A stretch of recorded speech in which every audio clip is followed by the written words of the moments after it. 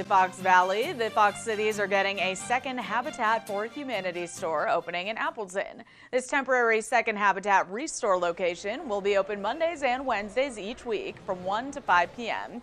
It'll offer shoppers access to unique furniture and design offerings for a limited time this summer, including a variety of matching bulk furniture items and new home construction materials.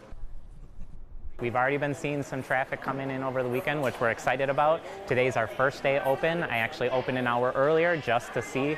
We had a line out the door, so I figured let's try and capitalize on that. Habitat for Humanity is always looking for volunteers to help in its